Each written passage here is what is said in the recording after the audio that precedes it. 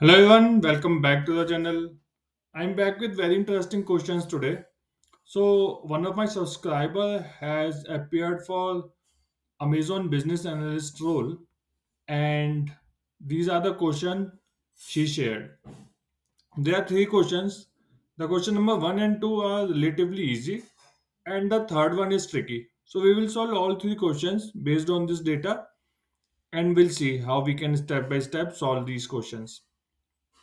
We will learn a lot of things in this video about aggregation, advanced aggregation, case when. So watch till end. It will be a very interesting learning for you.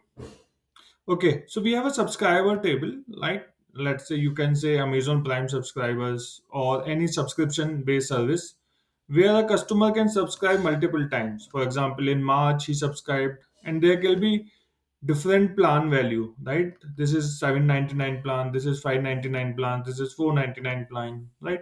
So we have customer ID, month, and plan value, right? And then we have to I have modified the data so that we cover all the corner cases, and we will use that data to solve these problems. Okay, so first question is easy. Number of unique customers. So this is easy. I think we have done it many times. So we will say select. So this is my subscriber table. I have put subscription date instead of month and plan value, right? So if I want number of unique customer, I just say count of distinct customer ID, and that will give me number of unique customers, right? Six customers are there. So this is a easy one. Let's move on to the next one. So next one is for each customer, calculate the minimum and maximum spend. This is also easy, right? For each customer, for example, customer ID 1, minimum spend is 499, maximum is 799. For customer ID 2, minimum is 499, maximum is 799, right? So likewise, we have to do. So again, it is a easy one. So we will say select each customer. So we will say customer ID, right? And group by customer ID, and just minimum will give me minimum spend, minimum of plan value, and then max of plan value. You can give some name, plan value, right? That's it. So if I run this, it is minimum is 499, 799. For some customer it is 499, 499, likewise 79, 799, 799. Okay, so this is fine. These two questions were very straightforward. Let's move on to the last question. Okay, so Pragati had shared it with me. So write a query to find customers who have upgraded at least once in their lifetime, downgraded at least one in their lifetime, right? Not just that. Actually, we want all customers in output, and we want two columns: ever upgraded, ever downgraded, right? So let me show you. So this is my sample data and expected output, right? So if you see customer ID 1, right? His first plan was 799, second was in April, right? March, April, 599, and then 499. He has never upgraded, always downgraded. So has ever downgraded? Yes. Has ever upgraded? No. So this kind of column we want, right? For all the customers. Look at customer 3, right? If you look at 3, he has upgraded and upgraded, never went down, right? So has upgraded, yes. Has downgraded, no. Okay, now look at customer 4. Customer 4 started with 499, right? 499 you can see. Let me take it more. Yeah. So 499, then he upgraded to 599. These are the rows of customer ID 4, right? 499, then 599. So upgraded at least once he upgraded. So it is yes. Then downgraded, right? 599 to 499. So at least one downgraded, yes. He has upgraded again, but we don't care. If he has upgraded at least once, we are done, right? Look at 5, 17, 799, 799. So neither upgraded nor downgraded, right? Similarly for 6, there is only one plan. He purchased only once. So never upgraded, never downgraded, right? This is what we want in the output. Let's see how we can solve it in a very easy way. Great. So let's go back here. Let me connect. Yeah. So this is my table currently, right? So what I need to compare each plan with the previous plan, right? If the current plan value is greater than previous plan value, then it is upgraded. If current plan value, right, is less than previous plan value, then it is downgraded, right? So we will use lead lag function, right? We will use lag function to get the previous value. So I will say select comma lag. It will give me previous value of what? Plan value, right? By lag by 1, right? Over, now for each customer we need partition by customer ID, right? Order by subscription date, right? Let me remove it, we don't need it for now. As previous plan value. So this is the current plan value and we are getting the previous plan value with this. So if you see for first row, there is no previous plan. So we are getting null, right? Now for second, if you see 599 and previous was 799. So it means from 799, this guy has gone to 599, which is a downgrade. Again, from 599 to 499, right? Previous plan was 599, current is 499. So again a downgrade, right? So we need to compare these two columns and say if it, so we will create a flag and that flag will tell me if it is an upgrade or downgrade. Okay. So we will create a flag and we will say if it is an upgrade or downgrade. So we will create two columns, one for upgrade, one for downgrade. Great. So we will say case when, what also we will do, we want to do this null handling, right? So instead of null, because we can't compare null with anything. So I will say default value, take the current value itself, right?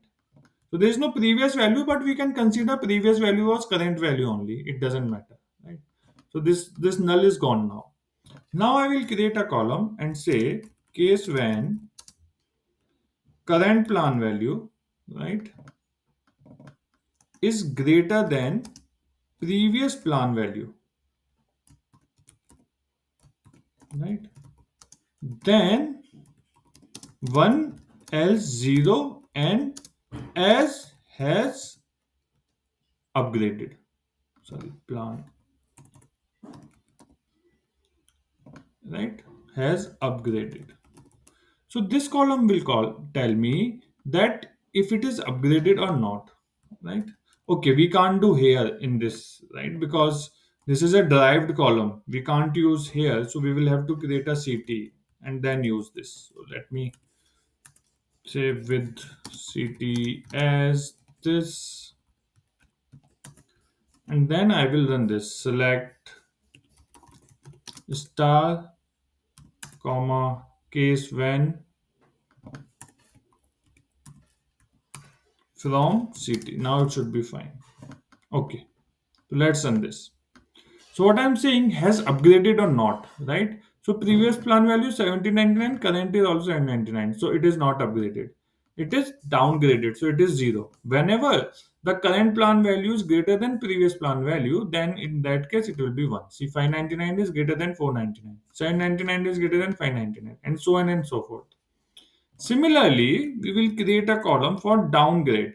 If the plan value is less than, which means previous plan value is greater than plan value, then it is a downgrade. Has downgrade. Right. So let's create this column. So if you see, this is fine. Neither downgrade nor upgrade. Both are 0, right? But this is 1, right? 599. It is downgrade 799 to 599, 599 to 499. Similarly, 799 to 599. So wherever it is a downgrade, it is a downgrade. Now, if you look at the question, it is saying you have to you have to create a flag which says has ever upgraded. So we don't care how many times a person has upgraded or downgraded, right? Only once he has upgraded, then we are good. Or only once he has downgraded, we are good to create that flag. So for each customer, So I will say customer ID, right? Group by customer ID, and then I will take max of these flags that we have created, because if at least one value is 1, let's say for has upgraded customer ID 1, if at least one value is 1, I will get 1, right? Because the max of 0 and 1 will be 1. But if everything is 0, so for has upgraded is never there, so max will also be 0, right? So if I take max, I will get a flag that ever this person has upgraded or not, ever this person has downgraded or not, right?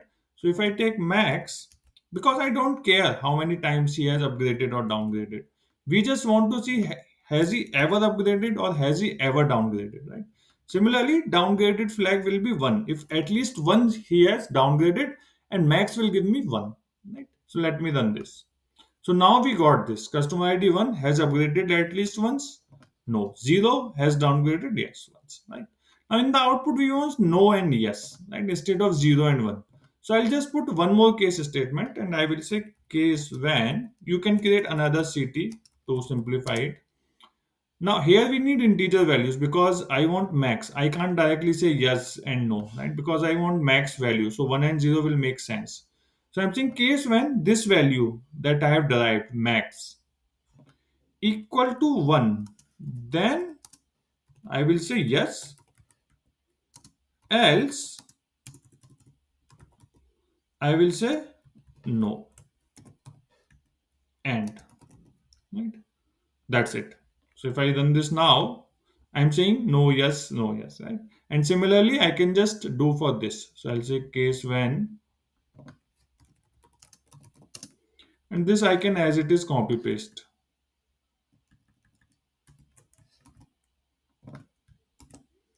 That's it. Let's run this. So I'm getting no, yes, no, yes, right? This is the expected output, right? Now there can be multiple ways of solving this problem, right? I will ask you to solve this with some other method, not with this method, maybe self join or something else, whatever you can think of, and let me know in the comment section, right?